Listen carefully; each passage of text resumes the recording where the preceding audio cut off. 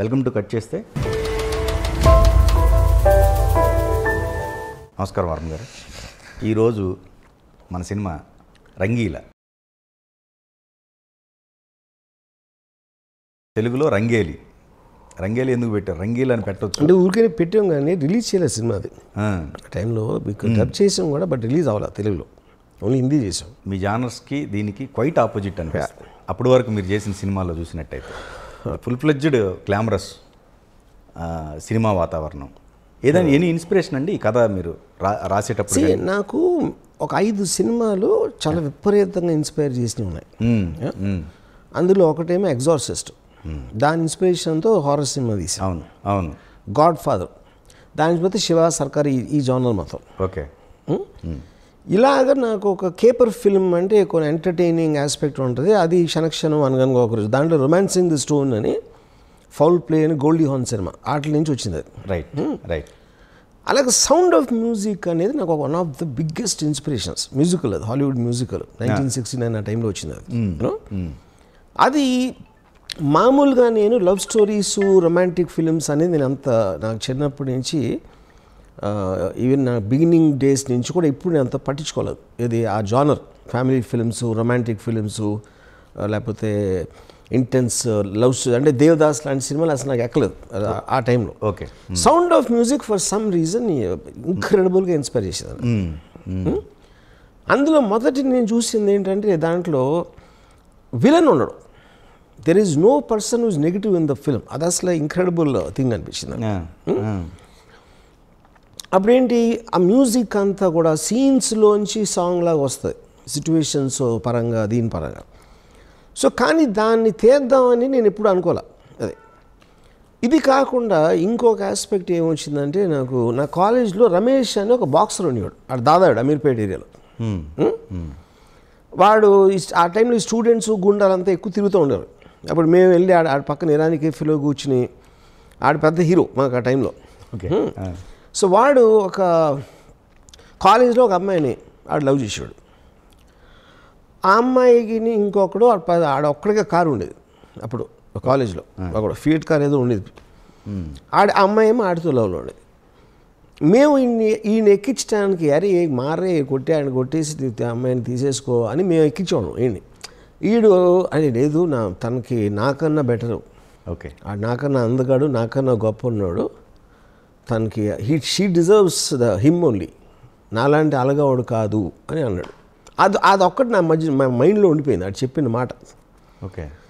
ఆడే ఒకరోజు ఆడి అమ్మాయిని ఇంప్రెస్ చేయడానికి ఎప్పుడు చెప్పులు వేసుకుని తిరిగాడు. ఒకరోజు నైకీ షూస్ వేసుకుని వచ్చాడు, చాలా కలర్ఫుల్ బట్టలు అన్నీ వేసుకుని. మేము అందరం నవ్వి, వాడు హర్ట్ అయిపోయాడు. అంటే వాడు ఇంప్రెస్ చేయడానికి ఆడు ఎంత కష్టపడి ఆడ అద్దం ముందు ఆడు దువ్వుకుని బట్టలు కొని అన్నీ చేసాడు వాడు. అదే నేను రంగీలలో ఆమీర్ ఖాన్ ఎల్లో డ్రెస్ చేసుకుని వస్తాడు చూడండి, ఆ ఇన్స్పిరేషన్తో పెట్టేది. హోటల్కి వెళ్ళేట, హోటల్కి. అవును అవును. హోటల్ తిరగదు, ఇంటి దగ్గర నుంచి హోటల్ తర్వాత తీసుకెళ్తాను. అప్పుడు అమ్మాయి నవ్వుతుంది కదా ఈయన చూడగానే. సేమ్ థింగ్ మేము అందరం నవ్వాను రమేష్ని చూసి. అసలు అక్కడ మీరు మామూలు పని చేపిలా, ఏమయ్యా ఫ్యాన్ అంటే ఆల్రెడీ ఏసీ రన్ అవుతుందంటే అయితే ఇటు దిప్పు అంటాడు. సో ఎక్కడ స్టార్ట్ అయిందంటే మొత్తం రంగీల నాకు ఎక్కడో మ్యూజికల్ అనేది తీద్దామా వద్దా అని, అంటే నేను కూడా హాఫ్ మైండ్లో ఉన్నాను, అంత ఇది కూడా కాదు.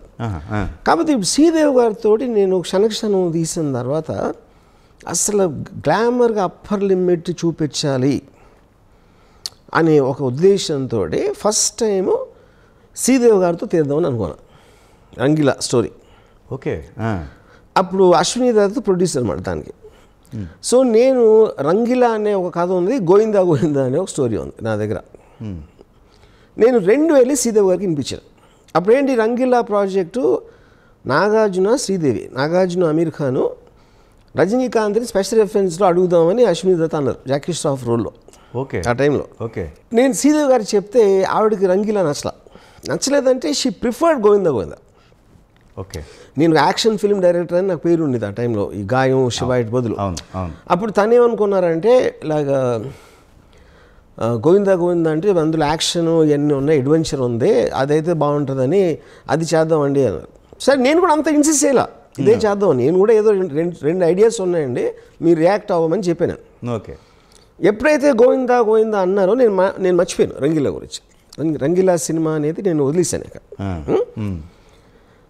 ఈ గాయం షూటింగ్ జరుగుతుంది ఆ టైంలో, ఆ పర్టికులర్ టైం పీరియడ్లో. ఓకే. సరే నేను వదిలేసిన తర్వాత నేను ఒక సుచిత్ర చంద్రబోస్ అని, చంద్రబోస్ వైఫ్ కొరియోగ్రాఫర్, అవును, గాయంలో ఒక సాంగ్ ఉంది, చెలి మీద సాంగ్, చెలి మీద చిటికెడు దయరాదా. ఆ పాట వైజాగ్లో తెస్తున్నాం.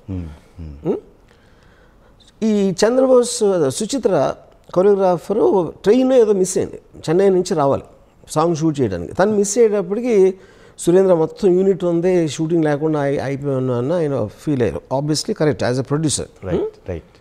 అప్పుడు నేను ఊర్మిళని అడిగాను, నువ్వు వితౌట్ కొరియోగ్రాఫర్ చేయగలుగుతావా అని నేను అడిగాను. నేను ట్రై చేస్తాను. తర్వాత నేను అది తీసాను, ఆ పాట కొరియోగ్రాఫర్ లేకుండా ఒకటి నేను ఊర్మిళ ఇంటరాక్షన్లో తీసాం చెలి మీద పాట. ఓకే. అప్పుడు తన్ని చూసినప్పుడు లైఫ్లో రంగీలా అనే సినిమా తీస్తే ఈ అమ్మాయితో తీస్తాను ఫిక్స్ అయినా ఆ రోజు రాత్రి. ఓకే. ఈ పాట తీస్తున్నప్పుడు అంటే మెస్మరైజింగ్ అనిపించింది నాకు అసలు తను. అవును, అది ఫస్ట్ ఇన్స్పిరేషన్. వితౌట్ కొరియోగ్రఫీ కాకుండా అమ్మాయి బాడీ కానీ, లుక్స్ కానీ, ఆ గ్రేసు, ఎవ్రీథింగ్ టుగెదర్, ఆ ఇంటరాక్షన్. ఇప్పుడు కొరియోగ్రాఫర్ అయితే తను చెప్తూ ఉంటుంది, మనం తీస్తూ ఉంటాం. అవును.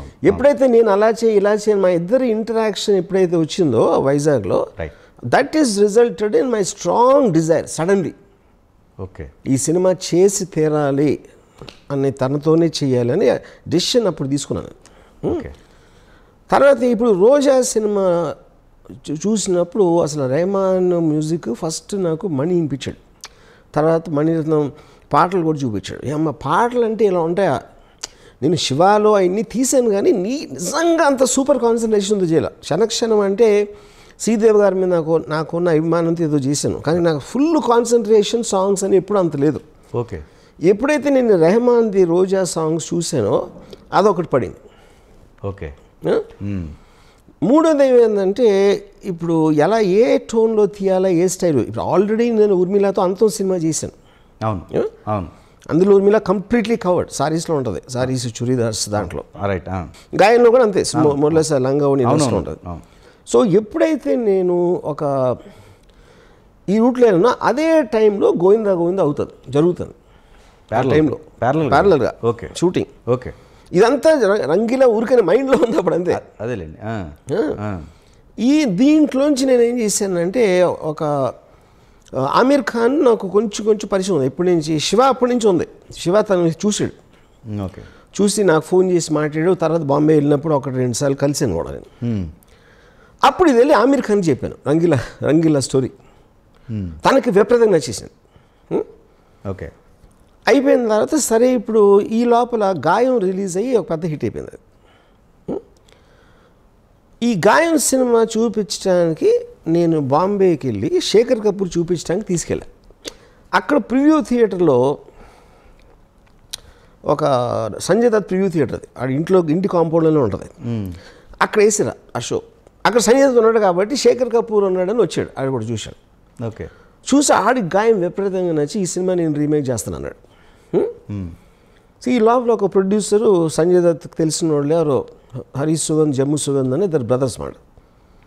వాళ్ళు వస్తే వాళ్ళకి సంజయ్ దత్తో తీయను, ఎందుకంటే సంజయ్ దత్ #1 స్టార్ అప్పుడు. ఖల్నాయక్ అప్పుడే రిలీజ్ అయింది, ఖల్నాయక్. నేను అప్పుడు వాళ్ళకి ఏం చెప్పానంటే, నా దగ్గర 2 సినిమాలు ఉన్నాయి, ఒకటేమో రంగీలా, ఒకటేమో గాయం రీమేక్. ఓకే. నాయక్ దాని పేరు అప్పుడు, నాయక్. ఓకే. వాళ్ళకి రంగీలా మీద ఏమాత్రం ఇంట్రెస్ట్ లేదు. ఎందుకు, ఆమీర్కి 5-6 ఫ్లాప్స్ ఉన్నాయి అప్పుడు, ఊర్మిళకి 5-6 ఫ్లాప్స్ ఉన్నాయి. సో స్టార్ కాస్ట్ అనేది 0 ఆ పర్టికులర్ టైంలో. రైట్. కానీ అది తీయమంటే ఇది కూడా తీయడేమో అన్న ఉద్దేశంతో సరే తర్వాత చూసుకుందాం, అది వచ్చినప్పుడు కదా అని ఓకే అన్నారు. అన్నాక నాయక్ స్టార్ట్ అయింది. షూటింగు 20 రోజులు 25 రోజులు అయిపోయాక సంజయ్ దత్ బాంబ్ బ్లాస్ట్లో అరెస్ట్ అయిపోయాడు. ఓకే. అరెస్ట్ అయిపోయినప్పుడు ఆ టైం ఏమైందంటే చాలా మనకి 10 రోజుల్లో వచ్చేస్తాడు, వారంలో వచ్చేస్తాడు, నెలలో వచ్చేస్తాడు అని చెప్తూ ఉండేవారు. రైట్. ఆల్రెడీ వీళ్ళు మేము తీసిన నాయక్ సినిమా సంజయ్ దత్ నన్ను విపరీతంగా పొగిడించాడు వాళ్ళ దగ్గర, అది డైరెక్టర్. వాళ్ళు కూడా రషెస్ చూశారు. ఇదేదో చాలా పెద్ద జాక్పాట్ కొట్టేటట్టు ఉంది అని వాళ్ళు ఫీల్ అయిపోయి ఈ లోపల రంగీలా డేట్స్ వచ్చినాయి. ఓకే, సంజయ్ దత్ జైల్లో ఉన్నాడు. ఓకే, ఇప్పుడు రంగీలా నాయక అయిపోయాక ఏదో చెప్పి మానిపించేద్దాం అని వాళ్ళ ఒరిజినల్ ప్లాన్. ఎప్పుడైతే వచ్చేసినాయో ఆల్రెడీ ఈ సినిమా ఆడేస్తుంది అని అప్పుడు ఏమనుకున్నారంటే సరే ఇందులో పోతే ఒక కోటి పోతుంది, దాంట్లో మనం కాంపోజ్ చేసుకోవచ్చు, ఇప్పుడు రాముని ఎందుకు అప్సెట్ చేయడం అతీయం అని చెప్పి అని వాళ్ళిద్దరు బ్రదర్స్ లోపల అనుకుని రంగీలా మొదలెట్టాం. ఓకే, మొదలెట్టిన ఒక 1 month అదే 20 days 1 month అయ్యాక ఇంకా సంగీత రాట్లా బయటికి. వీళ్ళు పాట చూశారు, హరీష్ సుగంధ్ జమ్ము సుగంధ్. తనహా పాట చూసి పిచ్చిపోయింది, మత్తిపోయింది అసలు వాళ్ళకి. అమ్మ ఇలా పాట అంటే ఇలా ఉంటుందా అని అనేది. దాంతో ఒక్కసారి రంగీలా మీద ఫోకస్ వచ్చేసింది అందరికి. ఇది ఇంటర్నల్గా ఆఫీస్లో నేను చెప్పేది. Okay, okay, okay. Sanjay Dutt ఎలాగో 1.5 year వరకు రంగీలా రిలీజ్ అయ్యే వరకు రాలేదు జైల్లోంచి బయటికి. అది సెపరేట్ ఇది. సో ఇప్పుడు అయిన తర్వాత సినిమా ఎలా తీయాలి, ఇప్పుడు మా మదరు నేను ఎల్డీలో సింగింగ్ ఇన్ ద రెయిన్ అలాంటి మ్యూజికల్స్ చూస్తున్నప్పుడు మా మదర్కి అసలు ఏమీ చాలా హ్యాపీగా చూసేది. వాళ్ళు బికినీస్లో ఉంటారు, స్విమ్ సూట్లు వేసుకుని ఉన్నారు, అలాంటిది. అదే ఒకవేళ మన ఏమంటారు ఈ కరిష్మా కపూర్ డేవిడ్ ధావన్ సినిమాలో సర్కైలా ఖటియా అని చేస్తే ఇలా మొహం చెట్లు ఇచ్చేది. ఓకే, అప్పుడు నాకేమనిపించింది అంటే వాళ్ళు ప్రైడ్ తీసుకుంటే ఎవరైతే అమ్మాయి తన బాడీ చూపెడుతుందో తనకి తను అందంగా ఫీల్ అయ్యి దాంట్లో ఒక ప్రైడ్ అనేది తీసుకుంటే ఆ ప్రైడ్కి రియాక్ట్ అవుతుంది మా మదర్. ఓకే, కాన్షియస్ కాదు, అది sub conscious.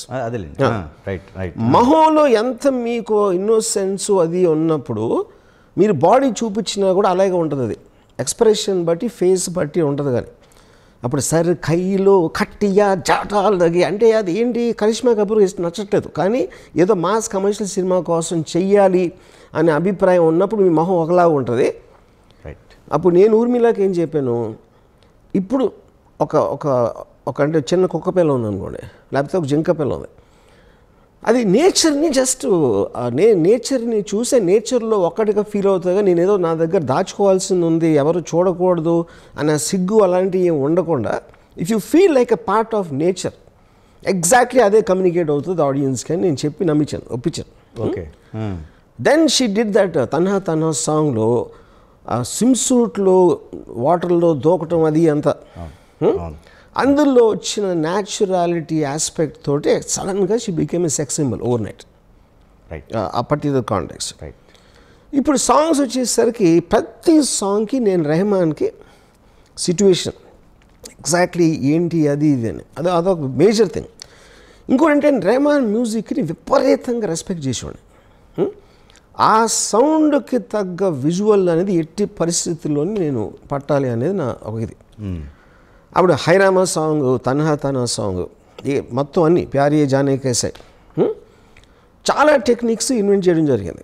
First time 40 frames నడిపి లిప్సింక్ నార్మల్ చేయడం అలాంటి టెక్నిక్స్ అన్ని దాంట్లో పెట్టాం. 12 frames సౌండ్ రన్ చేసి 48 frames తీయటం. ఓకే, అప్పుడు ఏంటంటే తెలియకుండా లిప్సింక్ ఉంటుంది కానీ అట్ ది సేమ్ టైం మీకు స్లో మోషన్ ఎఫెక్ట్ ఉంటుంది. ఆ పర్టికులర్ టెక్నిక్ ఇప్పుడు చాలా మంది చేస్తారు. రంగీలాలో ఫస్ట్ టైం అది. తర్వాత ఇప్పుడు మీరు ఈ హైరామా సాంగ్ అది నేనేం చెప్పానంటే రెహమాన్కి నాకు ఒక కాటే నహి కట్తి అని మిస్టర్ ఇండియాలో ఒక సాంగ్ ఉంది. కాటే నహి కట్తి ఐ లవ్ యూ అని ఒక సాంగ్ ఉంది. అది ఇచ్చాను reference. Okay, I love you అని. ఇలాంటి సాంగ్ కావాలంటే ఇప్పుడు రెహమాన్ నటోరియస్ ఫర్ డిలే. ఎంత లేట్ అంటే మనకు అసలు విసుగు వచ్చేసి కొట్టేద్దాం అంత కోపం వచ్చేస్తుంది రెహమాన్తో పనిచేస్తే. ఎప్పుడు అంతే ఫస్ట్ నుంచి. సో నేను ఈ సాంగ్ కంపోజింగ్కి గోవా తీసుకెళ్ళా. గోవాలో నేను ఒక రిసార్ట్ నేను ఒక కాటేజ్, రెహమాన్ ఒక కాటేజ్. ఓకే, 5 days ఉన్నాం. ఆడ ఫస్ట్ డే ఫోన్ చేసి సరే ఫస్ట్ డే రాత్రి డిన్నర్ కలిసాం. కాటేజ్లో ఉన్నాడు, నేను పని చేస్తున్నాను అనుకున్నా. నేను ఏదో చేస్తున్నాను ఇంకొంచెం ఉంది, నేను రేపు సాయంత్రం వినిపిస్తాను అన్నాడు. మళ్ళీ రేపు సాయంత్రం అయిపోయింది, మళ్ళీ రేపు సాయంత్రం, ఎల్లుండి సాయంత్రం అన్నాడు. 3 రోజులు అయిపోయింది. ఓకే, ఇంకా 2 days ఉంది రెహమాన్, ఎలాగ అది అంటే లేదు అది అని. 4వ రోజు అయిపోయింది. 5వ రోజు అంటాడు, మనం ఇప్పుడు వెళ్ళిపోదాం, నేను నా మైండ్లోనే కొంచెం దాన్ని కంపైల్ చేసుకోవాలి, నేను అది చెన్నై వెళ్ళి నేను అక్కడి నుంచి పంపిస్తాను. ఇంకేం చేస్తాం సరే అన్న. కొద్దిసేపే అంటున్నాడు, ఈసారి ఎప్పుడైనా కంపోజింగ్కి వెళ్ళినప్పుడు నేను టీవీ ఉన్న రూమ్లో పెట్టద్దు, నేను 5 రోజులు టీవీ చూసాను అన్నాడు. నేను అమ్మ లెగిసి కొడదాం అనుకున్నాను. అయిపోయింది. తర్వాత పంపించాడు, ఒక సీడీ పంపించాడు చెన్నై నుంచి. ఓకే. నేను అది వింటే మనకి పిచ్చెక్కింది. నేను చెప్పిన సిచ్యువేషన్ ఏంటి, అది ఏం పంపించాడు, ఒక బేర్ రిథమ్ వాడు, టం టమ్ టమ్ టమ్ టమ్ టమ్ టిటమ్ టమ్ టమ్ టమ్ టమ్ టిన్ టమ్ టమ్ టమ్ ఇలాంటి ప్యాటర్న్ పెట్టి తరే దీ దారే ఆ కర్ణాటిక్ స్టైల్ పాడేది. Okay okay. ఏదో పొరపాటు వేరేడికి పంపించేది, నాకు పంపించడం అనుకున్నా. నేను ఫోన్ చేసి, ma'am what the hell is this, ఏంటి అసలు ఈ ట్యూన్ ఏంటి, రిథమ్ ఏంటి, ఏదైనా వేరే పొరపాటుని పంపించావన్నా అంటే ఏంటి ఏం పంపించాను అన్నాడు. నేను పాడినిపించా, అదే నీదే పాడన్నాడు. అరే ఏంటా సిచ్యువేషన్ అంటే, లేదు ఆర్కెస్ట్రేషన్లో బాగుంటుంది. ఏం ఆర్కెస్ట్రేషన్, ఏం మాట్లాడుతున్నావు నువ్వు, నేను ఇమాజిన్ చేయలేపా. సరే నేను 2 days 3 days అయ్యాక చెన్నై వెళ్ళాల్సిన పని ఉంది. సరే ఇంక ఇప్పుడు ఎలా అయ్యేది లేదు, వెళ్తే అక్కడ ఆర్కెస్ట్రా వినిపించాడు, నా మైండ్ బ్లాక్ అయిపోయింది అసలు. రైట్. దాని నుంచి ఇలాంటి పాట వస్తుందని నా కళ్ళు ఊహించలేకపోయాను అసలు. తబలాలు, అది అమ్మ స్ట్రోక్స్, అదంతా అసలు. నేను రెహమాన్కి ఇచ్చిన బ్రీఫ్ ఏంటి, ఎప్పుడు కూడా ఆ టైంలో ఒక అంటే ఒక ఎరాటిక్ సాంగ్, రొమాంటిక్ సాంగ్ అంటే ఎరాటిక్లో కొంచెం సెక్షువల్ ఆస్పెక్ట్ ఉంటుంది. ఓకే. అది ఎప్పుడు చీకట్లో లైట్లు ఆర్పేసి బెడ్రూమ్లో పాడతారు మోస్ట్లీ అప్పుడు వచ్చే సాంగ్స్లో. రైట్.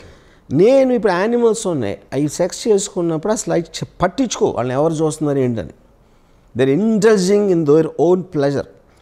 అలా తీస్తాను పాట. అది నా కాంటెక్స్ట్ అని చెప్పాను. బ్రాడ్ డే లైట్లో కళ్ళల్లో రొమాన్స్ లేకుండా లస్ట్ ఉంటుంది అని చెప్పా. అప్పుడు దాన్ని ఆర్కెస్ట్రేషన్ మీరు చూస్తే అప్పుడు తెలుస్తుంది. Okay okay. అది మొత్తం అది ఆ కోరస్ వాల్యూస్, హే రామాయే క్యాహు ఏమో నువ్వు నాకు దొరకట్లేదు ఏంటి అన్న జాకీ ష్రాఫ్ ఎక్స్ప్రెషన్లు. రైట్. ఆ అమ్మాయి ఇంటెన్స్తో చూసేది. అలాంటి సాంగ్ అంతవరకు ఇండియన్ సినిమాలో ఎప్పుడు రాలేదు. రైట్. ఒకళ్ళనొకళ్ళు తినేసేలా చూసుకోవడం బేసిక్ పాయింట్. అది రెహమాన్ యూజ్ చేసిన ట్యూను, ఆ పాడిచ్చిన విధానం, హరిహరను, ఆ అమ్మాయి స్వర్ణలత నాట్ షూర్, మర్చిపోయాను, స్వర్ణ అనుకుంటా పేరు. వాళ్ళు పాడిన విధానం అంత వెరీ క్లాసికల్ స్టైల్లో అయ్యేటప్పటికి ఒక సెక్షువల్ ఎలిమెంట్ అనే దానికి ఒక గౌరవం వచ్చేసింది దాంట్లోంచి. That was the intention right from the beginning. Right. Yeah. So each సాంగ్కి అదొక ఆస్పెక్ట్. దాంట్లో ఒక టెక్నీషియన్స్ ఉన్నారండి. టెక్నీషియన్స్ హైలైట్ ఏంటంటే, నేను గోవిందా సినిమా తీస్తున్నప్పుడు శ్రీదేవి గారి కాస్ట్యూమ్ డిజైనర్ నీతాలుల్లా, ఆ అమ్మాయి నెంబర్ 1 అప్పుడు నీతాలుల్లా అని. నీతాలుల్లాకి టైం లేక హైదరాబాద్లో ప్రేమంటే నిజంగా ఆ పాట తీస్తున్నాం. నీతాలుల్లా అసిస్టెంట్ వచ్చాడు డెలివరీ చేయడానికి శ్రీదేవికి కాస్ట్యూమ్స్. నేనేమో రంగీలాకి ఆనా సింగ్ అని ఇంకొక నీతాలుల్లాకి సమానంగా పాపులర్ అప్పుడు ఆనా సింగ్ అని కాస్ట్యూమ్ డిజైనర్. ఆనా సింగ్ని ఆల్రెడీ మాట్లాడాను. కానీ అప్పుడు ఏమవుతుందంటే, మనకి ల్యాండ్లైన్ లేదు కాబట్టి తనకు ఫోన్లో పట్టుకోవడం కష్టం, అది ఎప్పుడు బయట ఉంటుంది. ఇంకెలాగా నాకు చిరాకు వచ్చేస్తుంది అసలు, నాకు తనకు అనుకున్న టైం ఇవ్వట్లేదు. ఆ రోజే నేను ఎక్కడో హాంకాంగ్ వెళ్తున్నా, నేను మళ్ళీ 1 week వరకు రాదు అని చెప్పింది ఆనా సింగ్. ఆ పిచ్చ కోపంలో ఈ అసిస్టెంట్ ఉన్నాడు కదా, నీతాలుల్లా అసిస్టెంట్, నేను ఒక సినిమా తీస్తున్నా, నాకు ఒక కాస్ట్యూమ్ చేస్తావా అంటే, అతను నేను ఎప్పుడు సొంతంగా చేయలేదని, ఏమన్నా ఏది చేద్దాం ఏమన్నా అని చెప్పాను. ఆడేవడంటే Manish Malhotra. Okay. Manish Malhotra first film Rangeela. Okay. జరిగింది దీనికోసం. అప్పుడు నేను మనీష్ మల్హోత్రా మా ఇంట్లో నేల మీద కూర్చుని ఈ ఫారిన్ బుక్స్ అని అబిడ్స్లో కొన్ని తీసుకొచ్చి, ఓకే, ఈ ఫ్యాషన్ మోడల్ బుక్స్ ఉంటాయి కదా, అవన్నీ పెద్ద పెద్ద మోడల్ కొనుక్కుని వచ్చి అబిడ్స్ బజార్లో ఇంట్లో కూర్చుని దాన్ని తిప్పి పేజీలు తింపి ఈ డ్రెస్ బాగుంది అని పేపర్లు చింపి చేసాం. Okay okay. ఇప్పుడు అదే టైంలో ఈడు మన సరోజ్ ఖాన్ నంబర్ 1 కోరియోగ్రాఫర్. సరోజ్ ఖాన్ కూడా ఒక పాట తీస్తామంటే అది సున్లో జరా అనే ఆ పాట ఉంది. రైట్. అందరూ వెళ్ళిపోయాం ఇది తీసే చోటకి మడైలంలో ఒక చోట. సడన్గా సరోజ్ ఖాన్ అసిస్టెంట్ వచ్చి మమ్మీ రాలేదు ఎందుకంటే రాత్రి అంతా పాట దిల్ సినిమా పాట మాధురి దీక్షిత్తో చేసి సో ఇవాళ రావటానికి కుదరదని చెప్పమంది అన్నాడు. ఏది మేము సెట్లో ఉన్నాక ఓకే నేను ముందు చెప్పచ్చు కదా మొత్తం అందరూ వచ్చాక చెప్పడం ఏంటి అని నేను ఆడ మీద కోపడ్డాను. ఇంకా ఆడు మాత్రం ఏం చేయాలి, ఆడ అసిస్టెంటే కదా అని. సరే ఒక పని చేద్దాం నువ్వు చేసే పాట అన్న ఆడుతూ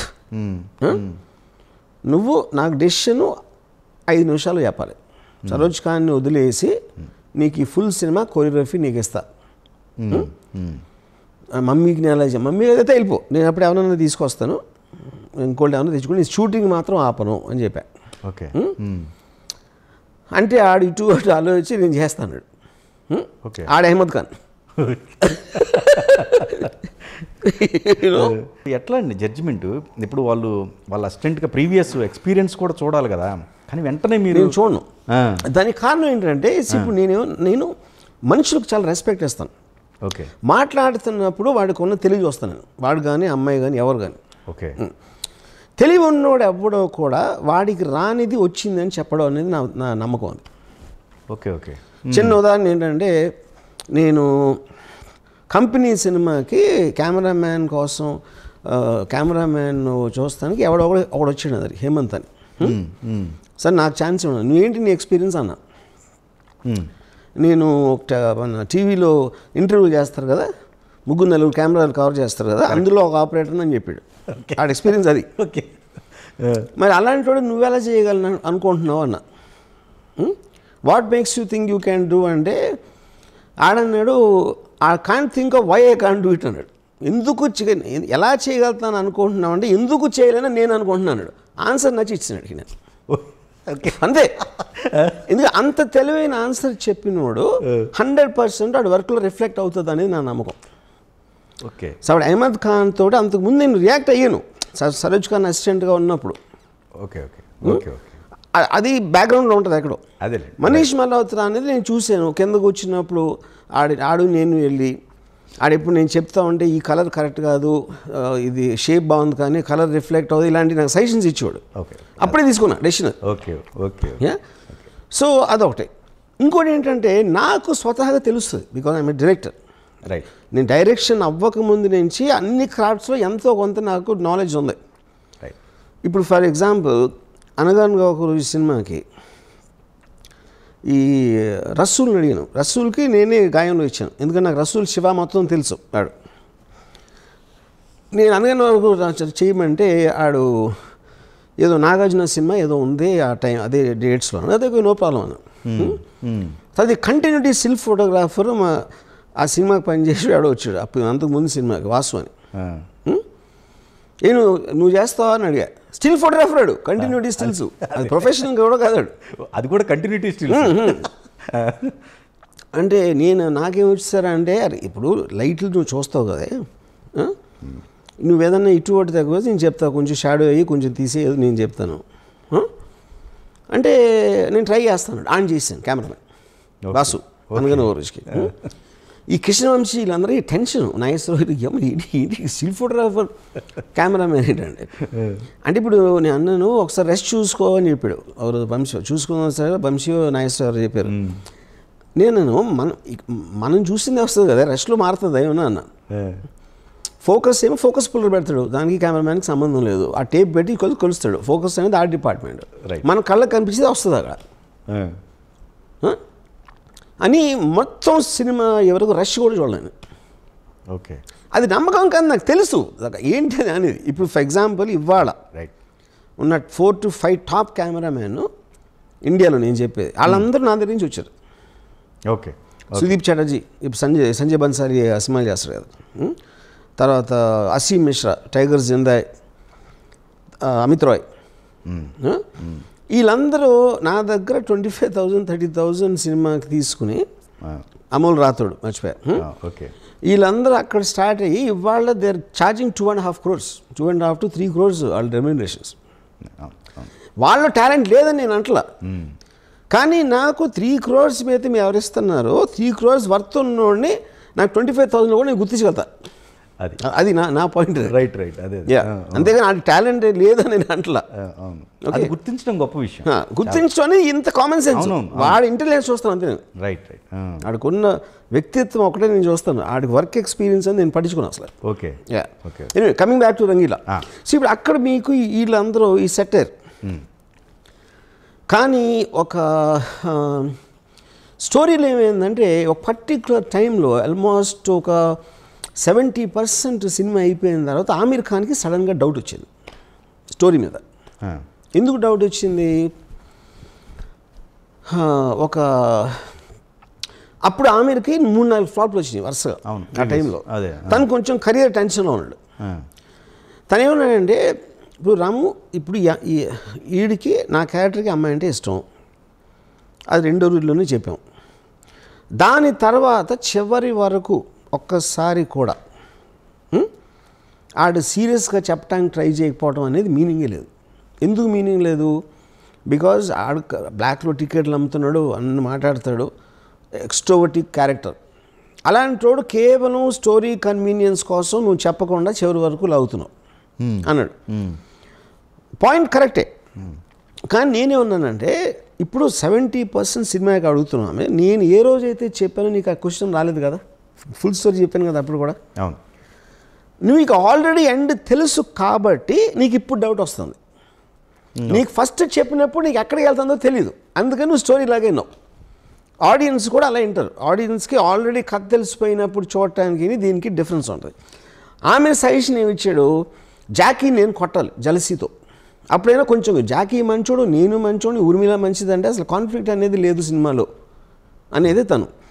నేను అసలు ఈ సినిమా తీసేదే కాన్ఫ్లిక్ట్ లేకుండా తీయడానికి, which is what I was impressed with sound of music. ఆ కాన్సెప్టే అక్కడి నుంచి వచ్చింది నాకు. సిచ్యువేషన్లో ఉన్న చాలా సున్నితమైన ఆస్పెక్ట్ అనేది, దాంతో ఇంత మంచి మనుషుల మధ్య ఎలా వచ్చింది, ఎలా ఫీల్ అయ్యారు అనేది కాంటెక్స్ట్ ఆమె. అది మాత్రం నేను మార్చడం చెప్పాను. కానీ ఆమీర్కి ఇప్పుడు ఇంటర్ఫియరింగ్ అని ఉంది, కానీ అది కరెక్ట్ కాదు. ఆమీర్ అది నేను చెప్పిన తర్వాత నేను I'm not satisfied with your answer, కానీ నువ్వు డైరెక్టర్ కాబట్టి I will professionally do what ever you ask me. నేను ఫుల్ సిన్సియర్తో చేస్తానని చెప్పాడు. చేసాడు. సినిమా రిలీజ్ అయ్యి హిట్ అయ్యాక ఆమీర్ ఈ hug me, I'm glad I'm wrong అన్నాడు. అలా అని కాదు ఆమీర్, ఇప్పుడు 100% నాకు హిట్ అవుతుంది ఇలా తీస్తే నమ్మకుండా నేను ఫ్లాప్లు ఎందుకు తీస్తాను? నా కాన్ఫిడెన్స్ తోటి నేను చేసాను, అందుకు అక్కడ స్టార్ట్ అయ్యాం. ఒకవేళ నువ్వు చెప్పినట్టు చేస్తే ఇంకా పెద్ద హిట్ అయ్యేది, మనకంటే తెలుస్తుంది అని చెప్పా. ఈ మధ్య 25th ఇయర్ అని మేము అనుపమ చోప్రా మేము అందరం, ఆమీరు, నేను, ఊర్మిళ అందరూ మాట్లాడుకున్నాం. అందులో కూడా చెప్పాను మళ్ళీ గుర్తుందని. సో ఎప్పుడైతే సాంగ్స్ వచ్చినప్పుడు ఫస్ట్ టిప్స్ వాళ్ళు అందరికీ నచ్చల. టిప్స్ ఆడియో కంపెనీ, అది టైం అది స్లో, అందరూ ఏంటి సౌండ్ ఏంటి అంటే అలాంటి సౌండ్ ఎప్పుడు ఏం లేదు ఎవరు. రెహమాన్ కైండ్ ఆఫ్ బీజిఎమ్స్ కానీ వాడి రిథమ్స్ అనేది హిందీలో ఎంతసేపు నదీం శ్రావణు, అను మలికు ఇలాంటి ఇని ఉండి రెహమాన్ మ్యూజిక్ అసలు అది. బట్ జస్ట్ ఒక రిలీజ్ అయిన 15-20 days అందుకుంది మ్యూజిక్ అసలు. సో ఆల్మోస్ట్ అంటే ఒక పెద్ద షాక్ ఏంటంటే అందరికీ, ఊర్మిళకి 5 ఫ్లాపులు రావటం వలన నెగిటివ్, ఆ అమ్మాయి మీదే నెగిటివ్ రాశారు ఆ టైంలో రివ్యూవర్స్ వాళ్ళు కూడా. అంతకుముందు వచ్చింది, అందులో నా సినిమా కూడా ఉంది అంతం. సడన్గా ఊర్మిళ రాగానే జనాలు గంతులు, డబ్బులు ఇసిరేసి అన్నీ చేశారు. అంటే ఆ అమ్మాయి ఆల్రెడీ మ్యూజిక్ నుంచి స్టార్ట్ అయిపోయింది. అంటే వాళ్ళు ఎంజాయ్ చేయడానికి వచ్చారు అంతే ఆ సాంగ్స్ మూలాన. ఎప్పుడైతే విజువల్లో చూసారో పిచ్చిపోయింది అందరికీ అక్కడ. యూనో, సో అది అంటే రంగీలా అంటే ఇప్పుడు దానికి ఇందాక చెప్పాను కదా, ఒక రీజన్ ఏమో రోజా సాంగ్స్, ఒక రీజన్ సౌండ్ ఆఫ్ మ్యూజిక్. అన్నిటికన్నా ముఖ్యమైన రీజన్ మాత్రం 100% నేను విపరీతంగా ఊర్మిళతో లవ్లు పడటం. అవునా? శ్రీదేవి గారిని వదిలేశారు అంటే ఆన్ ఏ పర్సనల్ లెవెల్. అంటే అసలు నాకు నా కళ్ళు చాలే కాదు, షూట్ చేస్తున్నప్పుడు తను కెమెరా ముందు ఎప్పుడు వచ్చినా నాకు ఏముంటుంది దాన్ని హృదయంలోంచి ఏదో అంటారు కదా, నాకు నా కవిత్వం రాదు. ఆ ఇన్స్పిరేషన్ మాత్రం చాలా చాలా ఎక్కువ పనిచేసింది. Okay okay.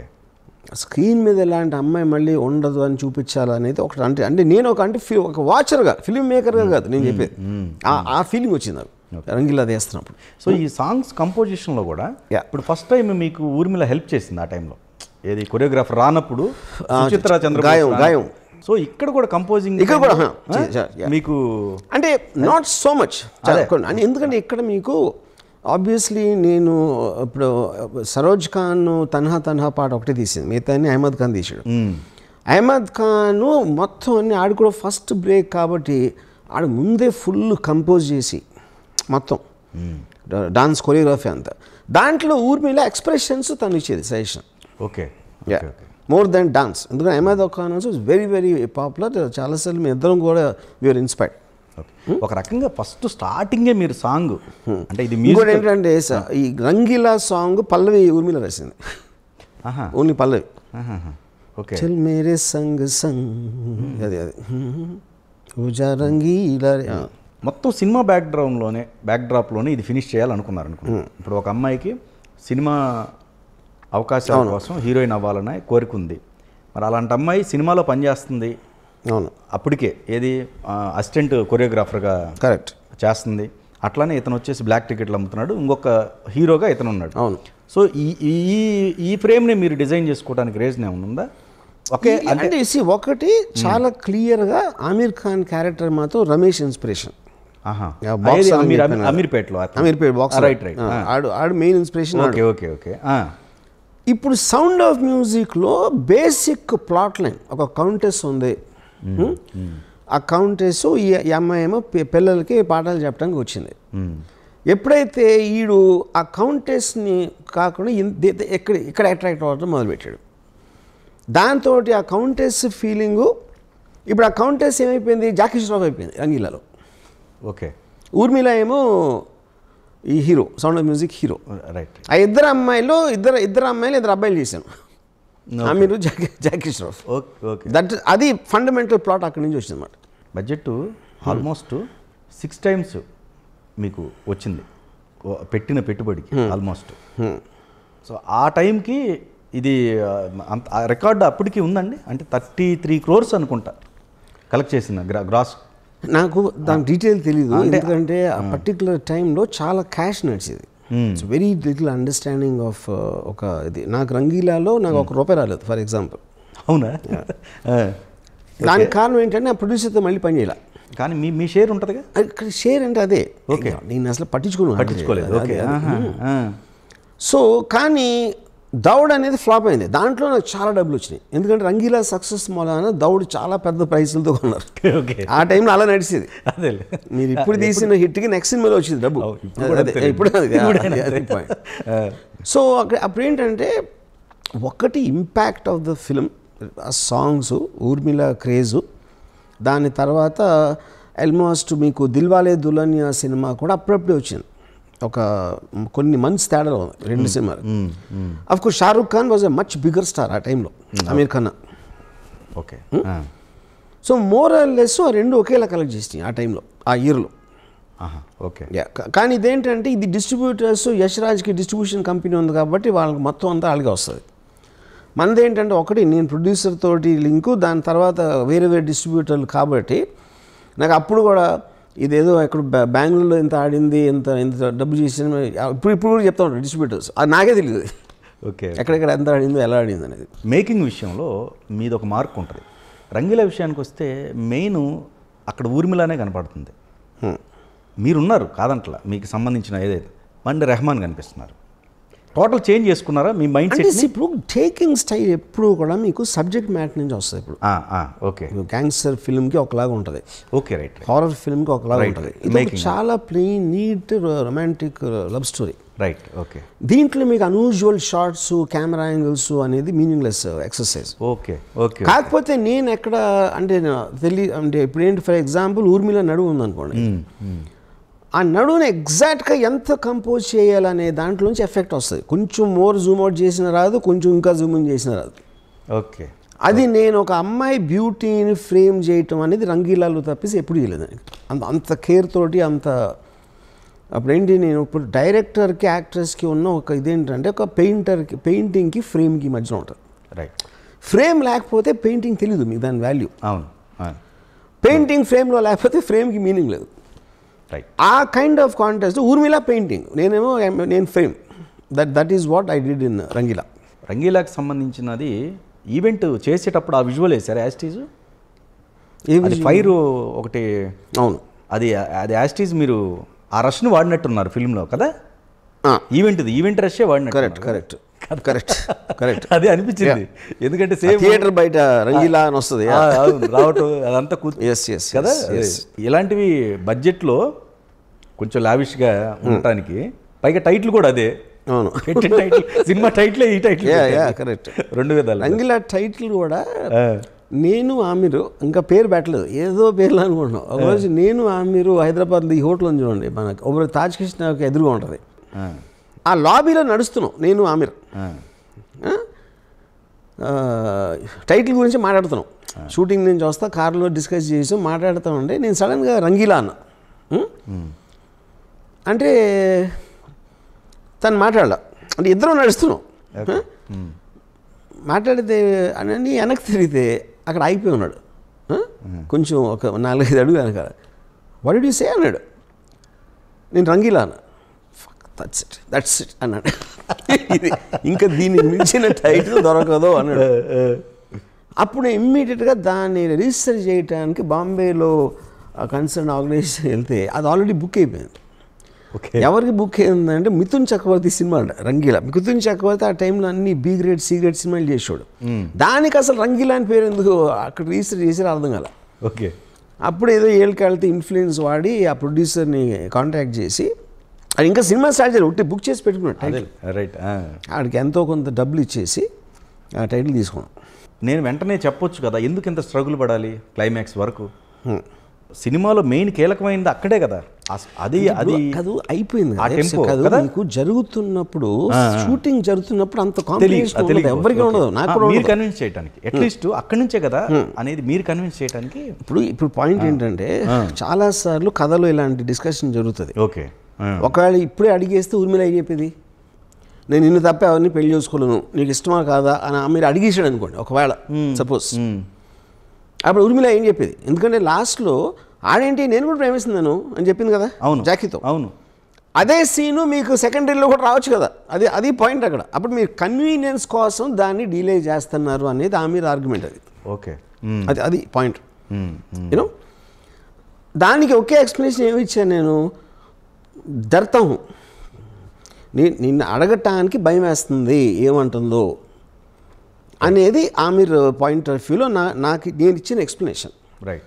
కాబట్టి ఆమీర్ ఏం ఫీల్ అయ్యాడంటే అంత ఎక్స్ట్రోవర్టిక్ క్యారెక్టర్ ఎవడో సిగ్గుపడేవాడు మాట్లాడుకునే ఇంట్రోవర్టెడ్ పర్సన్ అలాంటిది చేస్తాడు, కానీ నా అంత ఎక్స్ట్రోవర్టిక్ క్యారెక్టర్ ఉన్నవాడు ఎందుకు చేస్తాడు అనేది Aamir argument, which I think is valid. ఒకవేళ ఫ్లాప్ అయింది అనుకోండి రంగీలా 100% అది కరెక్ట్. అది ఓకే. ఇప్పుడు బయటకు వచ్చేసి ముందే చెప్పేసి కదా ఏంటంటే అది అంత లాగేయడం అన్నాడు అనుకోండి, అది కరెక్టే కదా. పాజిటివ్ నెగిటివ్ అనేది సినిమాలో ఒక ప్లేన్ రన్ నేను అదే అంటున్నాను కదా అసలు. కానీ అంటే స్క్రీన్ ప్లే మొత్తంలో కూడా అందరూ పాజిటివ్ క్యారెక్టర్స్ మధ్య రన్ చేయడం అనేది ఒక challenging. Already sound of music prove చేసింది. అది సౌండ్ ఆఫ్ మ్యూజిక్ లేకపోతే no way would get idea of Rangeela. Right. అది నేను చెప్పేది. రంగీలా స్టోరీకి సౌండ్ ఆఫ్ మ్యూజిక్కి సంబంధం లేదు. Pattern exactly same. Right. Characters exactly same. ఏ సీన్ తీసేటప్పుడు మీకు ఛాలెంజింగ్ అనిపించింది? That's a good question. Most important scene రంగీలాలో అది ఒక్కటి, కానీ అది కూడా చాలా డెలికేట్ పర్ఫార్మెన్స్కి సంబంధించింది. అది ఇప్పుడు సెకండ్ హాఫ్లో క్లైమాక్స్ దగ్గరికి వస్తున్న టైంలో ఆమీర్ ఖాన్ ఆల్రెడీ ఊర్మిళ జాకీది అయిపోయింది అని వాడు డిప్రెషన్లో ఒక మెట్ల మీద కూర్చుని ఉంటాడు. జాకీ ఊర్మిళని ప్రివ్యూ అయిపోయిన సినిమాని చూపించి దింపడానికి వస్తాడు. ఆమీర్ పాయింట్ ఆఫ్ వ్యూలో వాళ్ళిద్దరు మాట్లాడతామంటే అంత నీకు ఎన్నో క్యా తారీఫే అన్నీ అంటూ ఉంటాడు. అందరూ వదిలేండి, నాకు మీకేమనిపించింది చెప్పండి, నాకు ఉట్టి మీ ఒపీనియన్ ఒక్కటే వినాలి అంటుంది అమ్మాయి. ఓకే, అప్పుడు ఏంటి నువ్వొక్కడవే నాకు ఇంపార్టెంట్ అని ఆమీర్ ఎదురుగా అంటే అంతకన్నా మీ కన్ఫర్మేషన్ అనేది ఆమీర్కి అవసరం లేదు, ఆమీర్ క్యారెక్టర్. రైట్. రైట్. దాని తర్వాత మెయిన్ ప్రీమియర్ ఎప్పుడైతే అయ్యిందో ఇప్పుడు ఆమె వెళ్ళిపోతాడు. జాకీ ష్రాఫ్ కార్లో తీసుకొస్తే మాట్లాడుతూ ఉంటే లెటర్ చదివిన తర్వాత అవును నేను పెళ్లి చేశాను అంటే ఆడికి ఇష్టం ఏంటి నాకు ఇష్టమాడు అవును నేను ప్రేమించలేదా అని ఏం మాట్లాడుతున్నాడు అంటుంది. అప్పుడు తెలుస్తుంది జాకీకి. కరెక్ట్ అవును ఓకే అవును. ఇప్పుడు ఇక్కడ ఎందుకు ఇంపార్టెంట్ అంటే జాకీ ష్రాఫ్కి అక్కడ ఒకవేళ ఆమిర్ దగ్గర నువ్వు తప్ప మీ ఒపీనియన్ తప్ప ఎవరిది అక్కలేదంటే నిన్ను ఒక్కడినే ప్రేమిస్తున్నాను అన్న సౌండ్ వచ్చింది కదా, ఒకవేళ ఆడియన్స్ నమ్మిస్తారు అనుకున్నది. ఏంటి ఇప్పుడు మళ్ళీ ఇది మారుతుంది ఆయన వదిలేసి ఆమిర్ని అంటుంది ఏంటి అని అనుకోవటానికి చాలా పెద్ద ఛాన్స్ ఉంది కార్ సీన్లో. ఓకే కానీ జనం అందరూ చప్పట్లు కొట్టారు. అప్పుడేంటి నేను సాధించింది అక్కడ ఊర్మిళ కళ్ళల్లో ప్రేమతో నువ్వు ఒక్కడివే నాకు ఇంపార్టెంట్ ఆప్కో కైసలాగా రెస్పెక్ట్తో ఉంది. ఆ రెస్పెక్ట్ అనేది సబ్ కాన్షియస్గా పట్టుకున్నారు. రెస్పెక్ట్ చేయటానికి లవ్ చేయటానికి ఉన్న ఫండమెంటల్ స్మాలెస్ట్ డిఫరెన్స్ ఈ రెండు ఎక్స్ప్రెషన్స్లో వచ్చింది. ఊర్మిళ మొహంలో ప్రేమ కనిపించుంటే కాన్షియస్గా అదేంటి చాలా థిన్ లైన్ అది. ఒక పర్టిక్యులర్ దాంట్లో రెస్పెక్ట్ ప్రేమ ఒకటైపోవటానికి ఛాన్స్ ఉంది ఒక అమ్మాయి మాట్లాడితే ఒక అబ్బాయితో. కానీ చప్పట్లు కొట్టారంటే వాళ్ళకి చెప్పకుండా మైండ్ డైవర్ట్ చేసి నేను as a director with the expression of Urmila. ఇది ఒకటే. రెండోది ఏంటి ఇప్పుడు దాంట్లో ఇప్పుడు అంటే ఒక ఫ్లా అని అందుకోండి. క్లైమాక్స్లో ఒక ఇది వచ్చి ఆ ఫ్రెండ్ దగ్గర వస్తారు. ఆ ఫ్రెండ్ ఎక్కడ ఉన్నాడు అంటే ఆడ వెళ్ళిపోయాడు అని చెప్పి ఆడొక పెద్ద మనుల్లో చేస్తాడు. నీకోసం ఇలా మాట్లాడాడు ఏడ్చేవాడు నా దగ్గర అది ఇది అని చెప్తాడు. నేను అది ఎక్కడ చూపెట్లా సినిమాలో ఆమీర్ ఆడుతూ అలా చేయటం. ఒక సీన్ ఉందండి, ఒకటి రెండు సీన్ ఉంది. అది అంటే ఏం చెప్తాడు మామూలుగా సీరియస్గా నేను చచ్చిపోతాను అంత ఏం చేయలేదు. అది కూడా చేస్తే కామెడీ లాగా ట్రీట్ చేశాను. అది కూడా నేను అది కర్ఫ్యూలో ఉన్నప్పుడు కానీ వాళ్ళిద్దరూ నేల మీద కూర్చొని మాట్లాడుతున్నప్పుడు కూడా చిన్న ఎంటర్టైన్మెంట్ ఆస్పెక్ట్లో చేశాను కానీ సీరియస్ ఎమోషనల్గా చేయలేదు. అది ఇప్పుడు థియేటర్లో సీను లేచి వెళ్ళిపోమని ఇట్లాంటివి అది కరెక్టే. అక్కడ అవమానించబడ్డాడు. అది అవును. వీడు ఈ అమ్మాయిని ఎంత భీకరంగా ప్రేమిస్తున్నాడు అని చూపెట్టడం ఎప్పుడు చేయలే నేను మొన్న ఆడ క్యారెక్టర్తో పక్యా. కానీ ఇక్కడ ఏమైంది ఈ సీన్ వేస్తున్నప్పుడు నేనేమనుకున్నానంటే వాడు ఎలా యాక్ట్ చేయాలని సీన్ పేపర్ ఇస్తారు కదా అడిగి అన్నీ చేసి చూడాలని అంతా బాధ పెట్టావు ఇంకా పడలేక వెళ్ళిపోయాడు అని చెప్తాడని అనుకున్నా నేను. అది ఎంత బాధపడి తెలుసు నీ మొన్న ఆడేంటి ఆడ యాక్టర్ స్టేజ్ యాక్టర్ ఆడేమో ఫుల్ రిహర్సల్ చేసుకుని మొత్తం సినిమాలో ఒక్కసారి నాకు ఛాన్స్ వచ్చింది ఇంత డైలాగ్ ఉందని ఆడు ప్రాక్టీస్ చేసి నేను యాక్షన్ అనగానే ఆడొక జోన్లోకి వెళ్ళిపోయాడు, ఫుల్ డ్రామాటిక్ జోన్లోకి వెళ్ళిపోయాడు. నేనేమో నాకేంటి డైరెక్టర్ అసలు అది ఎస్టాబ్లిష్ చేయాల. ఒకవేళ ఇంత బాధపడిపోతున్నాడు అని వాడికి తెలిసినప్పుడు వాడికి ఊర్మిళ తెలుసు కాబట్టి ఎప్పుడు ఒకడు వచ్చేది చెప్పాలి కదా. ఆడు నీకు చెప్పలేకపోతున్నాడు వాడు నీ వంటే పడి చేస్తున్నాడు అని చెప్పాలి. అందరూ తెలిసి ఉండే కదా. చెప్పే ప్రాసెస్లో 2-3 సీన్లు వేశారు చెప్పలేకపోయాడు. మీరు సీన్ నేను అదే కానీ వీడు ఏంటి నేను ఊరొదిలి వెళ్ళిపోతాను మళ్ళీ ఇక్కడికి రాను అన్నంత చెప్పినప్పుడు దానికి ముందు థియేటర్ దగ్గర అయినప్పుడు జాకీ ష్రాఫ్ దగ్గరికి వెళ్ళిపోతుందని అది సీన్ ఉన్నా లేకపోయినా వాడు క్లోజెస్ట్ ఫ్రెండ్ అయినప్పుడు వాడికి తెలియదు కదా. అది ఈడు సడన్గా ఇప్పుడే అయినట్టు ఆడు ఫుల్ ఎమోషన్లో మాట్లాడేసాడు యాక్టర్. అది నా ఉద్దేశం కాదు. నేను కట్ చెప్దాం అనుకుని ఎందుకో కట్ చెప్ప కూడా వదిలేసాను. ఏదో నా ఫీలింగ్ వచ్చింది అన్నమాట. లాజికల్లీ కరెక్ట్ కాదని నా ఫీలింగ్ అది ఆడ పర్ఫార్మెన్స్. ఎందుకంటే వాడంత ఎమోషనల్గా లవ్ స్టోరీలో లేడు ఆడు ఫస్ట్ ఆఫ్ ఆల్. కానీ ఆడు చేసాడు కాదని వదిలేసాను. వదిలేసేటప్పుడు ఒక గ్రేట్ ఇదేమైంది ఒక రెహమాన్ అక్కడి నుంచి టేక్ఆఫ్ చేశాడు మ్యూజిక్. ఆడి సీన్ నుంచి క్లైమాక్స్ ఎండ్ వరకు ఒక ఎక్స్ట్రాడినరీ మ్యూజిక్ చేశాడు. కానీ ఆ మ్యూజిక్ వచ్చింది ఈ పర్ఫార్మెన్స్ వలన. నేను ఒకవేళ కట్ చేసి నువ్వు డ్రామా పెట్టద్దు మామూలుగా చెప్పే ఇన్ఫర్మేషన్ లాగా చెప్పు అన్ని సీన్ లాగే అని చెప్పుంటే I don't know what will happen Rangeela. అంటే అంత సటిల్ థింగ్స్ మీద ఆధారపడి ఉంటుంది సినిమా అనేది. ఇదే సీన్ బిఫోరు వాళ్ళు థియేటర్ నుంచి వచ్చారు, ఈ అమ్మాయి వచ్చింది అక్కడ మెట్ల మీద కూర్చొని ఉంటాడు అమీర్ ఖాన్. ఈ అమ్మాయి వచ్చి కూర్చుంటుంది పక్కన. Cinema correct. అదే సారీ అతను వాళ్ళు ఏదో అన్నారు. అవును అదే మెయిన్ కదా, అక్కడే అమెరికానికి అనుమానం రావటానిక ఒక రకంగా ఆ సీన్లో మీరు చెప్పండి అని చెప్పింది. దాని తర్వాత వచ్చి కూర్చుంటుంది, కూర్చుని కమల్ అనేవాడు లేకపోతే నా లైఫ్లో నేను ఎందుకు పనికిరాను అని చెప్తుంది. అంటే ఆల్మోస్ట్ అతని మీద ఉన్న లవ్ ఇతనికి చెప్తుంది ఆమిర్ పాయింట్ ఆఫ్ వ్యూలో. That will prompt him to get out of the town. నేను మాట్లాడేది వేరు, అదే అయిపోయింది.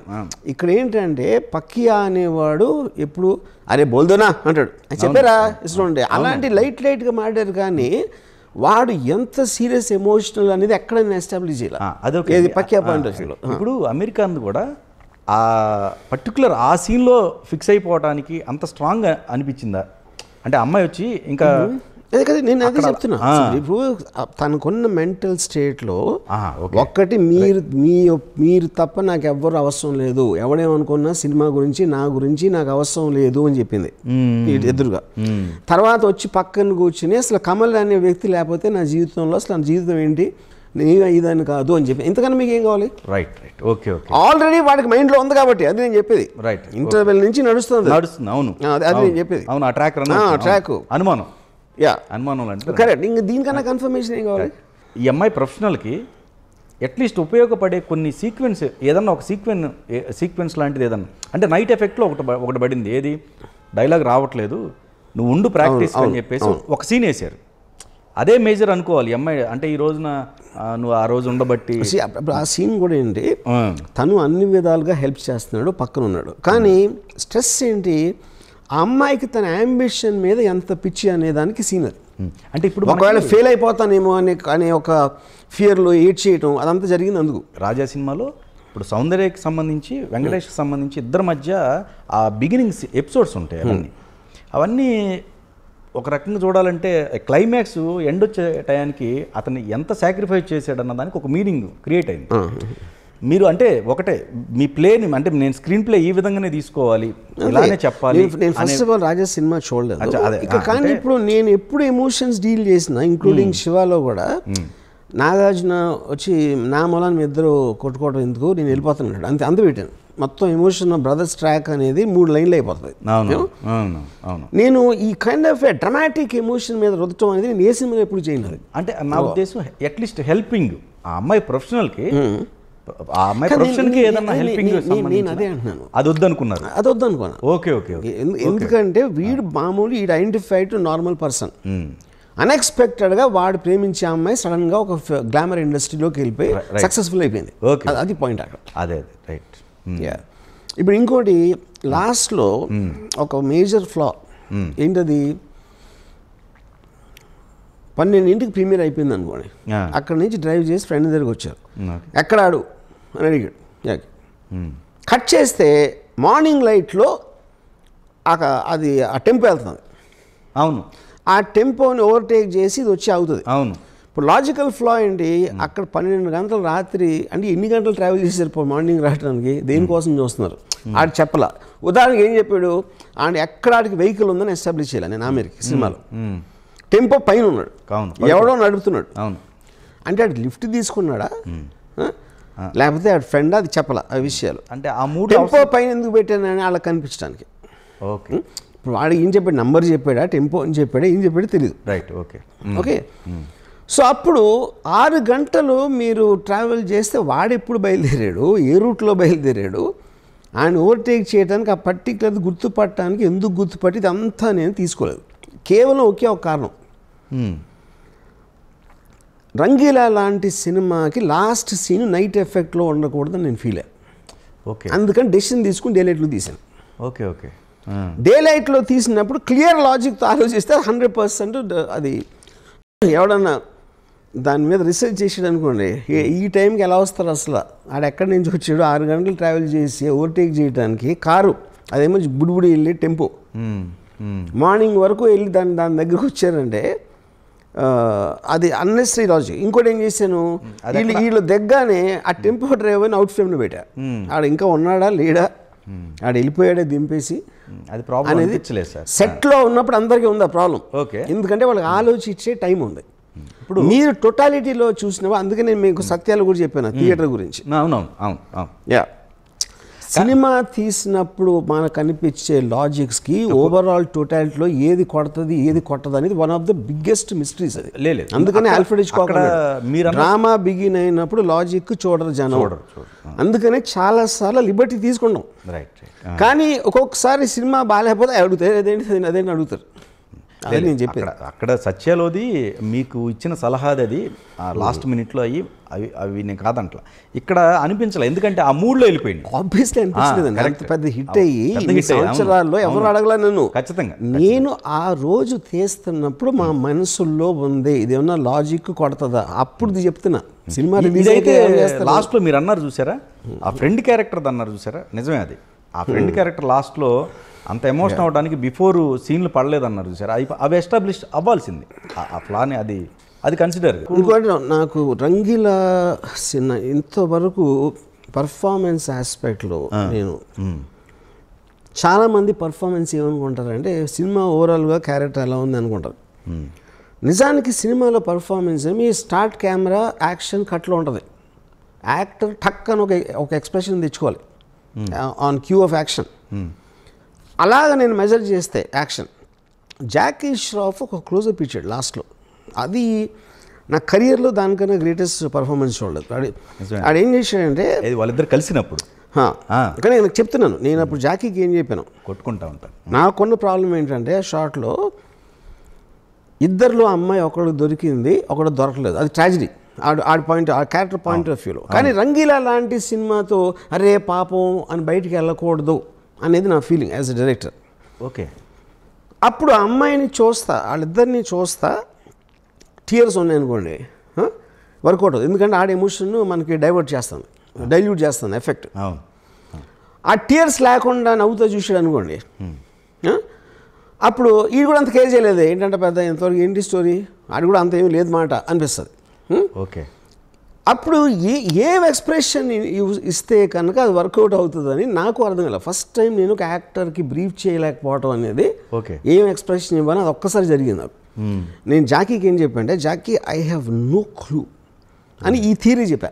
ఓకే, సాడ్గా ఉంటే అది డైల్యూట్ చేస్తుంది ఎఫెక్ట్ క్లైమాక్స్, నవ్వుతూ ఉంటే నేను ఎప్పుడు అంత కేర్ చేయలేదన్నమాట అనిపిస్తుంది. ఓకే, ఏంటి అంటే ఏంటని నాకు తెలీదు, నేను చెప్పను, నేను కెమెరా రన్ చేస్తాను, నువ్వేం ఫీల్ అయితే అది చేయని చెప్పా. నేను కెమెరా రన్ చేస్తూ ఉంటే ఆడ ఇన్స్టెంట్ అలాగ చూస్తా, ఆల్మోస్ట్ కళ్ళల్లో చిన్న వెట్నెస్ వస్తుంది. వాళ్ళు కొట్టుకుంటున్నారు, వాళ్ళు కొట్టుకుంటున్నారు, నువ్వు మాట్లాడుకుంటున్నారు ఇలా అని ఒక్కసారి టక్ నవ్వేసి వెళ్ళిపోయాడు బయటికి, ఫ్రేమ్ నుంచి బయటికి వెళ్ళిపోయాడు. అది that is the expression which work. ఏంటి వాళ్ళ పిల్లల్లాగా కొట్టుకుంటున్న దానికి నవ్వాడు అనిపిస్తుంది ఒక విధంగా. ఆ కళ్ళు చెమ్మచ్చడం అనేది ఆ లాస్ ఫీల్ అవుతున్నాడు. కాకపోతే ఒక చిన్న లాఫ్టర్తో వెళ్ళిపోయాడు కాబట్టి టక్కని రంగీలారే అని ఒక మ్యూజిక్ వచ్చింది, అది బలపడిపోయింది. ఆ ఎక్స్ప్రెషన్ ఇవ్వటం అనేది మామూలు విషయం కాదు. ఈ సాంగ్స్కి సంబంధించిన దాంట్లో ఈ లైటింగ్ ప్యాటర్న్ దగ్గర నుంచి మేజర్గా లైటింగ్ ప్యాటర్న్ అనిపించిందండి. అది ఇది డార్క్నెస్ కావచ్చు, మా స్పాట్ లైట్లు కావచ్చు, ఇది బేసిక్గా కాస్ట్యూమ్ దగ్గర నుంచి రంగీలాది one of the worst camera works నా కెరియర్లో. ఎందుకంటే అది డబ్ల్యూబి రావు అని కెమెరామెన్, కానీ డబ్ల్యూబి రావు టైంలో చాలా బిజీ, ముకులానంద్ సినిమాలు ఇవన్నీ ఏదో చేస్తూ ఉండేవాడు. ఆ టైంలో మానిటర్ ఉండేది కాదు. అప్పుడు జస్ట్ కెమెరామెన్ నమ్మాల ఏం చేస్తున్నాడు ఏంటి ఫ్రేమింగ్ అని రషెస్లో అంతా ఈ చెత్త డిఫ్యూజన్ ఫిల్టర్లు వేసి ఇవన్నీ అవుట్ ఫోకస్లో ఉన్నాయి చాలా షార్ట్లు. ఓకే, ఒక 30-40% సినిమా అయిపోయాక డబ్ల్యూబి రావు డేట్స్ ఏదో దొరక డబ్ల్యూబి రావు థర్డ్ అసిస్టెంట్ తీసాడు Rangeela most of the film. Third assistant అది అడుగు, ఫస్ట్ అసిస్టెంట్ కూడా కాదు. ఆడిపోయి నేనే మర్చిపోయాను ఇప్పుడు. సో ఇది కన్సిస్టెన్సీ లేని ఫోటోగ్రఫీ ఉంటుంది. కాకపోతే ఊర్మిళ చాలా అందంగా ఉండటం వలన మంచి ఫోటోగ్రఫీ అనుకుంటారు అందరూ. బెస్ట్ కాంప్లిమెంట్స్ అండి. I can't remember anything in particular, కానీ దే వర్ టేకెన్ అబ్యాక్. మొత్తం ఇండస్ట్రీ వాళ్ళు చాలా షాక్ అయిపోయారు. ఎందుకంటే వాళ్ళు ఊర్మిళ పర్యతమైన నెగిటివ్ అవుతుంది, ఈ అమ్మాయితో లవ్లో పడిపోయాడు అందుకని కళ్ళు మూసుకుపోయి తీస్తున్నాడు రంగీలా అనేది అందరూ ఫిక్స్ అయిపోయారు. నా సినిమాలు ఫ్లాప్ అయినాయి, ఊర్మిళ సినిమాలు ఫ్లాప్ అయినాయి. ఓకే, అందుకని ఇప్పుడు ఏది అది అప్పుడు అంతకు ముందు వచ్చినాయి ఎట్లో 2-3 వచ్చినాయి. అది అంటే అందులో క్షణక్షణం కూడా ఉంది. అంటే ఇప్పుడేమో క్షణక్షణం ఫ్లాప్ అని ఆవిడ నమ్మడదు, అది వేరే విషయం. సో అప్పుడు ఊర్మిళ లాంటి నెగిటివ్ హీరోయిన్ తోటి లవ్ స్టోరీ చేస్తున్నాడు. ఆ టైంలో Javed Akhtar ఎవడుతున్న joke shade cinema రిలీజ్కి ముందు ఊర్మిళతో లవ్ స్టోరీ అంటే ఆల్రెడీ తను నరసింహ ఊర్మిళ అంతకుముందు వచ్చిన సినిమాలు చూశాడు. చూసి తను నాకు తెలిసిన ఎవరితోనో అన్నాడంట, నాకు తెలుసు Rangeela story, Aamir Jackie carrot ఇద్దరు గుడ్డోళ్ళు అంట. ఆ గుడ్డోళ్ళు ఇద్దరు ఒక అమ్మాయిని ప్రేమిస్తారు. క్లైమాక్స్లో ఇద్దరికి కళ్ళు వచ్చేస్తాయి. కళ్ళు వస్తే నువ్వు తీసుకొని కొట్టుకుంటారంట. అది అక్కడి నుంచి కొడితే చెంప వాయిచిపడి వచ్చింది బాక్స్ ఆఫీస్. సో రంగీలాతోటి నా కెరీర్ అయిపోతుందని మా ఫాదర్ అనుకున్నారు 100%. మా ఫాదర్ ఇన్ లా అనుకున్నారు. ఓకే. రామానాయుడు గారు చెప్పారు చాలాసార్లు అందరికీ. తెలుగు ఇండస్ట్రీ మొత్తం రంగీలాతో నా కెరీర్ అయిపోతుంది అనుకున్నారు. దానికి ముఖ్య కారణం ఒకటి ఊర్మిళ ఆల్రెడీ అంతంలో వచ్చి ఫెయిల్ అయింది. రెండో పాయింట్ ఏంటంటే అప్పుడు అంతకుముందు వచ్చిన గోవిందా రిలీజ్ అయింది ఫర్ ఎగ్జాంపుల్. తర్వాత వాట్ ఎవర్ ఒక 2-3 సినిమాలు ఫ్లాప్ అయినాయి ఆ టైంలో. వీటి మూలాన ఫస్ట్ టైం హిందీ యాక్టర్లతో హిందీలో తీసి ఊర్మిళతో తీస్తున్నాడంటే ఇది దెబ్బతో కెరీర్ అయిపోయింది అనుకున్నారు. వాళ్ళకి షాక్ బేసిక్గా. ఓకే. అలాగని ఇంక ఇప్పుడు సినిమా అంటే అది ఇంక థియేటర్లో గంతులేసి డాన్సులు చేసి ఆ మ్యూజిక్ అది అవటం అనేది ఒక స్పెసిఫిక్ కాంప్లిమెంట్ అనేది నాకు గుర్తులేదు అసలు. అదే ఊర్మిళతో 2 వరుసగా మీకే ఫ్లాప్లు వచ్చినప్పుడు ఆ సెంటిమెంట్ అనేది ప్రభావం చేయాలి మీ పైన. అది నేను వ్యక్తిని నమ్మితే టెక్నీషియన్ కానీ యాక్టర్ కానీ యాక్ట్రెస్ కానీ నేను ఎప్పుడు ఒక ఫెయిల్యూర్కి నా మీద తీసుకుంటా. Because of that person fail అని నేను ఎప్పుడు అనుకోలేదు. ఎప్పుడన్నా ఇరిటేటెడ్గా ఫీల్ అయిన సందర్భం ఏమైనా వచ్చిందా సీక్వెన్స్లో? రంగీలా తీసినప్పుడు ఒక పర్టికులర్ టైంలో ఊర్మిళ చాలా ప్రెషర్ ఫీల్ అయిపోయేది. ఎందుకంటే మీడియాలో వచ్చేది చూసి, లేకపోతే ఇది ఆల్రెడీ నేను ఆ సినిమాలో ఫెయిల్ అయ్యాను, లేకపోతే ఇది ఏదో అంటే నేను మామూలుగా ఇంపేషెంట్ పర్సన్. ఆ ఇంపేషెన్స్ తోటి ఏదో తనని తీసుకుని ఇప్పుడు అనవసరంగా నేను ఒక ప్రెషర్కి గురవుతున్నాను, తను గిల్టీ ఫీల్ అయిపోయి ఒకరోజు ఏడ్చేసింది. అప్పుడు నేను చెప్పాను, మీరు నువ్వు కాదు, నువ్వు తీసుకున్న డెసిషన్ నాది. నిన్ను నువ్వు బ్లేమ్ చేసుకోవడానికి నిన్ను తీసుకోవడానికి దానికి ఉన్న డిఫరెన్స్ అర్థం చేసుకో. ఎందుకంటే నాకు నువ్వెంత ఎక్సైటెడ్గా ఉంటావో నాకు అంత ఇన్స్పిరేషన్ వస్తుంది. So don't have any negative feelings అని చెప్పాను ఒకరోజు. ఓకే. అప్పుడు ఏంటంటే ఇరిటేషన్ నాకు షార్ట్ లేట్ అయిపోతుంది ఇలాంటి వాటికి రావచ్చు, కానీ అవతల ఉన్న ఒక వల్నరబుల్ పొజిషన్లో అరే నా మూలనే నాకు రావట్లేదేమో, నేను బాగాలేదేమో, నేను డైలాగ్ బాగా చెప్పట్లేదేమో అని ఇన్సెక్యూరిటీ ఫీలింగ్గా డెవలప్ అయిపోతుంది. అలాంటివి 2-3 సార్లు జరిగి ఉంటాయి.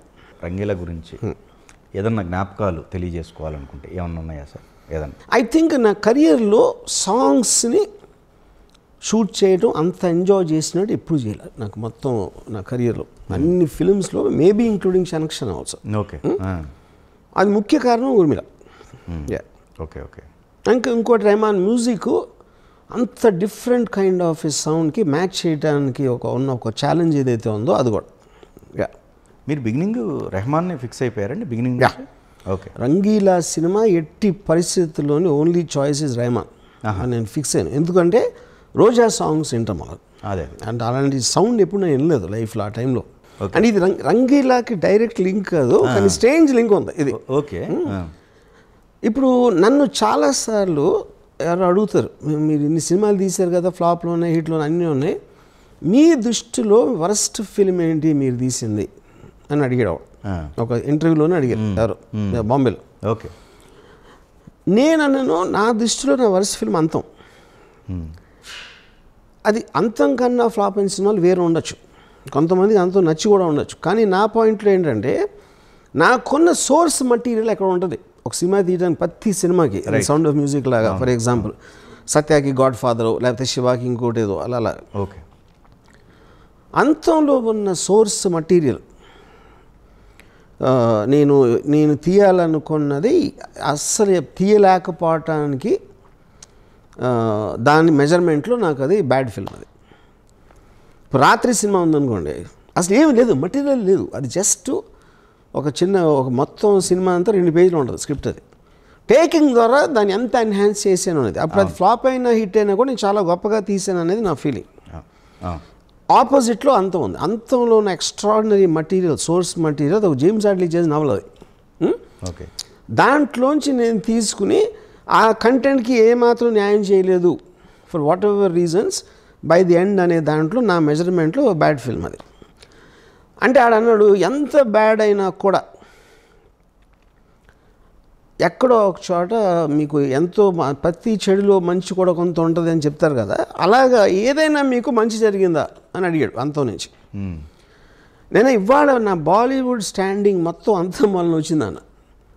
ఎందుకంటే అంతం వలన ఊర్మిళని కలిసి నేను. ఓకే. ఊర్మిళ మీద ఏర్పడిన ఇంప్రెషన్ వలన రంగీలా తీసా. రైట్. తర్వాత అంతం ఆడలేదని ఆ సబ్జెక్ట్ని మళ్ళీ కరెక్ట్ చేసి ఒరిజినల్ సోర్స్ మెటీరియల్తో కంపేర్ చేసి ఆ సినిమాని మళ్ళీ సత్య అని రీమేక్ చేశా. సో బోత్ ఊర్మిళ అండ్ సత్య ఈ రెండు కూడా అంతం నుంచి వచ్చినాయి. అప్పుడు అది ఫెయిల్ అయినది ఎలా అవుతుంది, ఎలా ఫెయిల్ అయింది? ఎందుకంటే రియల్ లైఫ్లో క్లైమాక్స్ చచ్చిపోయినప్పుడు వస్తుంది. సారీ, సినిమా రియల్ లైఫ్లో మీరు తీస్తూ ఉండొచ్చు, అప్పుడు మీరు అదే దాన్ని మళ్ళీ చేంజెస్ చేశారు అనుకోండి. నా ఫ్లాప్స్ అన్ని రీమేక్ చేస్తూ ఉంటాను నేను ఎవరికి తెలియకుండా మళ్ళీ. అవునవును, మన కూడా చెప్పింది కరెక్ట్. సో రంగీలా అనే సినిమా రావటానికి ముఖ్య కారణం అంతం. Thank you so much.